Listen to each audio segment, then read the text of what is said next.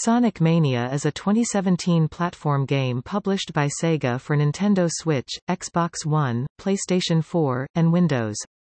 Produced in commemoration of the Sonic the Hedgehog series' 25th anniversary, Sonic Mania homages the original Sega Genesis Sonic games, featuring speedy side-scrolling gameplay.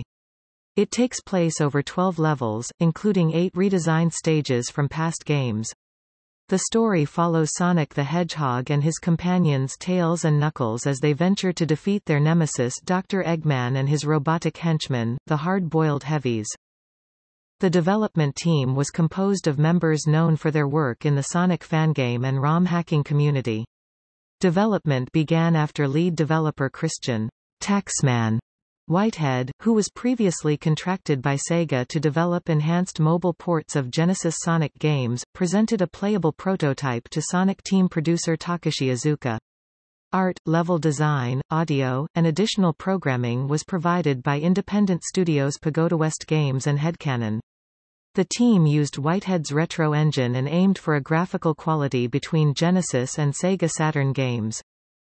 Sonic Mania was released worldwide in August 2017. Many reviewers saw it as a return to form for the Sonic series following a number of poorly received games released after the 1990s. Its presentation, level design, music, and faithfulness to the early Sonic games were praised, but its lack of originality was criticized. Several described it as one of the best Sonic games and one of the best games of 2017. Within a year, it had sold over 1 million copies worldwide across all platforms. Sonic Mania Plus, an enhanced version with additional content, was released in July 2018. Topic gameplay. Sonic Mania is a side-scrolling platformer similar to the early Sonic the Hedgehog games released for the Sega Genesis. Players select one of 3 playable characters, each with their own unique abilities. Sonic can perform a drop dash, which sends him rolling in a dash after a jump, Tails can fly and swim, and Knuckles can glide and climb walls. As with Sonic the Hedgehog 2 (1992), players can play as Sonic and Tails simultaneously, or a second player can control Tails independently. Unlockable options include Sonic's abilities from Sonic CD (1993) and Sonic the Hedgehog 3 (1994) in place of the drop dash and Knuckles mode, which allows simultaneous control of any character and Knuckles, including himself. Sonic Mania takes place over 12 levels, called zones. The game features 8 remixed zones, such as Green Hill Zone from the original Sonic the Hedgehog, alongside 4 original zones. Remixed stages consist of both new elements and recycled gimmicks and ideas from other past Sonic games. Each zone is divided into 2 acts, in which the player must guide their character past various enemies and obstacles to reach the end. At the end of each act, the player takes part in a boss battle against Dr. Eggman or one of his robots, including the Hard-Boiled Heavies, elite henchmen based on the Eggrobo enemies from Sonic and Knuckles 1994. The player collects golden rings, which serve as a form of health. Players survive hits as long as they have at least 1 ring, but, if hit, their rings scatter and disappear after a short time. Television monitors containing rings, elemental shields, or power-ups such as invincibility and faster running speed are scattered throughout each level. Like Sonic 3 and Knuckles, the story is told via short in-game cutscenes between levels. Giant rings hidden in each act, a feature of the original games, lead to pseudo-3D special stages similar to those in Sonic CD, and act as the special stages where players can attempt to collect a Chaos Emerald. Mania's version of these stages involve players attempting to pursue and catch a UFO carrying an emerald around a course. Each of the 7 emeralds features its own course that has differences in layout and difficulty. To catch the UFO, players can collect spheres that increase their speed, which makes it easier to catch it, but requires players to exercise greater control of their character at higher speeds. At the same time, players must collect rings to replenish a ring counter that slowly decreases during the stage. Though each course has a finite number of rings available, the counter also decreases rapidly if the player fails to dodge one of the stage's obstacles. All of these stages end when the player either catches the UFO, runs out of rings, or falls of the course. If the player manages to collect all 7 Chaos Emeralds during a playthrough of the game, they gain the ability to use their character's super transformation, along with unlocking the game's true ending. In a time attack mode, players must complete levels as quickly as possible, with the best times included on an online leaderboard. Players can instantly reload a level to try again at any time. A split-screen competitive multiplayer mode allows 2 players to race to the end of a level, similar to those of Sonic 2. Players can also unlock Mean Bean, a 2-player minigame based on the 1993 spin-off Dr. Robotnik's Mean Bean machine. Topic plot. Following the events of Sonic 3 and Knuckles, Sonic and Tails receive a powerful energy reading from Angel Island and board their biplane, the Tornado, to investigate. However, Dr. Eggman sends an elite group of Eggrobos to reach the signal before Sonic and Tails. The Eggrobos excavate the source of the signal, a magical gemstone called the Phantom Ruby, just as Sonic and Tails arrive. The Eggrobos gain new powers from the Ruby, becoming the hard-boiled heavies, and send Sonic, Tails, and the island's guardian, Knuckles, through places they have previously visited where they pursue Eggman to prevent him from using the Ruby's power for evil, clashing with him and the heavies along the way. Sonic and his allies discover that Eggman has used the Phantom Ruby's power to retake control of Little Planet from Sonic CD. They board Eggman's robotic fortress, defeat him and the heavies, and escape just as it explodes. If all 7 Chaos Emeralds are collected while playing as Sonic, the Phantom Ruby transports Sonic and Eggman to another dimension. There, the hard-boiled heavies leader, the Heavy King, betrays Eggman and takes the Ruby, imbuing himself with power. Eggman attacks the Heavy to try to reclaim it. Sonic uses the Chaos Emeralds to become Super Sonic and fights Eggman and the Heavy to keep the Ruby out of the possession of both. After the battle, the Phantom Ruby reacts with the Chaos Emeralds, negating Sonic's super state and creating a wormhole that engulfs itself and Sonic as Little Planet vanishes.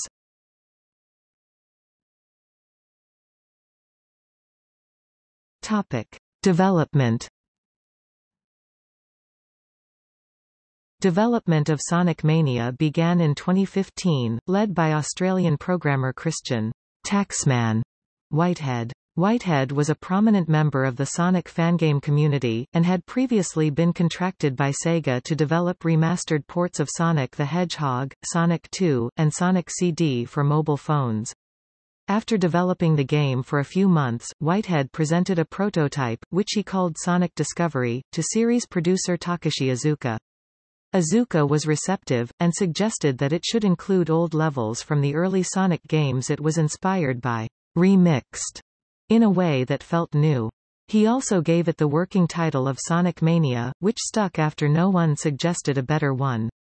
The title referenced the development team's maniacal fandom for the series. Iizuka described the project as being made by the mania, for the mania, and as a passion product. Driven by the fans' love for the early Sonic games, Sonic Mania was produced in commemoration of the series' 25th anniversary.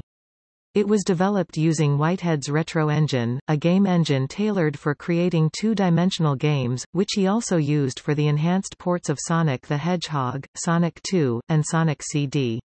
The team also included programmer Simon Stealth Thomley of the independent studio Headcanon, who assisted Whitehead with those projects and on various Sonic fangames and ROM hacks, as well as level designer Jared Kasl and art director Tom Fry of Pagoda West Games, who had previously independently collaborated on an unofficial high-definition remaster of Sonic 2. Tantalus Media helped develop the Nintendo Switch port. Iizuka and the rest of Sonic team provided guidance and made sure the team did not go off the rails into something that doesn't feel like Sonic. Iizuka described the visuals as a cross between the graphical capabilities of the Sega Genesis and Sega Saturn, comprising mostly pixel art with some polygonal graphics. The developers modeled the gameplay on Sonic 3, with each zone consisting of 2 acts and boss fights at the end of each. For returning stages, the designers made the first act feel familiar, and introduced new elements in the second act. The team cited Sonic CD and Sonic 3 as major influences on the level design for their big, wide open, and streamlined designs, respectively. According to Thomley, the team typically decided what elements to include in the returning stages prior to designing them, but sometimes came up with new ideas or changed them based on how the development progressed. The first original level designed was the Hollywood-themed Studiopolis Zone. The desert-themed Mirage Saloon Zone was inspired by the unfinished Sonic 2 level Dust Hill and the Monument Valley region of the United States. The special stages were inspired by more recent games such as Sonic Rush 2005 and Sonic Colors 2010. The team felt proud of their recreation of classic Sonic gameplay. The game features animated opening and ending sequences led by Tyson Hesse, one of the artists of the Sonic comics by Archie Comics. It also features an optional CRT graphical filter, and supports the enhanced features of both the PlayStation 4 Pro and Xbox One X, outputting at a native 4K resolution. The soundtrack was composed by T. Lopez of Pagoda West Games, consisting of rearranged pieces from previous Sonic games alongside new material. Lopez was chosen due to his popularity on YouTube for producing arrangements of various Sonic tracks, and for his work on the Sonic 2 HD project. Lopez initially wanted his score to resemble the Sonic CD soundtrack, trying to imagine what a sequel to it might have sounded like.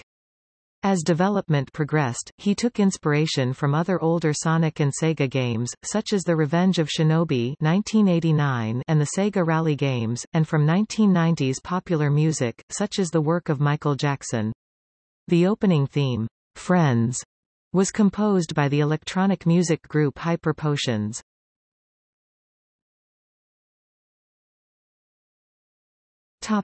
Release. Sonic Mania was announced alongside Sonic Forces at the 25th anniversary Sonic event at the San Diego Comic-Con (SDCC) convention in July 2016. The game was also featured at South by Southwest, the Electronic Entertainment Expo (E3), and SDCC in 2017. At SDCC 2017, attendees received a promotional instruction manual for the game. The game was announced for the second quarter of 2017, but Sega announced at South by Southwest that it had been delayed to allow for more development. Sonic Mania was released digitally for the Nintendo Switch, PlayStation 4, and Xbox One in North America and Europe on August 15, 2017, and in Japan the following day. 4 days before release, Sega delayed the Windows version for another 2 weeks for further optimization, releasing it on August 29 as a download on Steam. As compensation, those who had pre-ordered the game received a copy of the original Sonic the Hedgehog on Steam. In addition to the standard release, a Sega Genesis-themed collector's edition was also released, containing a 12-inch (30 cm) Sonic statue atop a model Genesis, a game cartridge cast with a golden ring, and a metallic collector's card with a download code for the game. To promote the collector's edition, Sega released a retro-styled infomercial featuring former series art director Kazuyuki Hoshino and social media manager Aaron Weber, based on an American television commercial for Sonic 2. The music label Data Discs published a vinyl LP featuring the game's original music in late 2017. An expanded soundtrack was released on digital music distribution platforms on January 17, 2018. A 5-part animated short miniseries, Sonic Mania Adventures, was released on the Sonic the Hedgehog YouTube channel between March and July 2018, promoting the release of Sonic Mania Plus. The series depicts Sonic's return to his world following the events of Sonic Forces, teaming up with his friends to prevent Eggman and Metal Sonic from collecting the Chaos Emeralds and Master Emerald. A holiday-themed bonus episode was released in December 2018. The shorts were written and directed by Hesse, with animation production by Nako Productions, and music written by Lopez.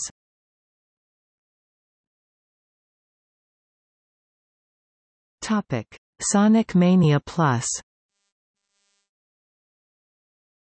An expanded version of the game, Sonic Mania Plus, was released at retail and as downloadable content for the original version on July 17, 2018. It adds playable characters Mighty the Armadillo and Ray the Flying Squirrel from the 1993 arcade game Sega Sonic the Hedgehog, each with unique abilities. Mighty can slam the ground and is immune to spikes when in ball form, while Ray can glide without losing altitude. Plus also adds an encore mode with remixed levels and a reworked lives mechanic, a pinball bonus stage, and a 4-player competition mode. Additionally, an update released alongside Sonic Mania Plus adds more cutscenes and a reworked Metal Sonic battle based on his appearance in Knuckles Chaotix 1995. The physical version was released with a 32-page art book and a reversible cover in the style of Genesis or Mega Drive box art covers, depending on the region. A soundtrack CD was included with the Japanese physical release. In an interview with Famitsu, Iizuka explained that Sonic Mania was not intended to have a physical release. Sega staff requested one, but a retail version would have presented a challenge for the production schedule. After the game launched, fans also expressed interest in a physical version. As a retail release would cost more than the downloadable version, the team added value with new content. Mighty and Ray were included because they were rarely featured in games. To accommodate them, level designs had to be altered. Additionally, the multiplayer mode was updated because of the increased number of selectable characters.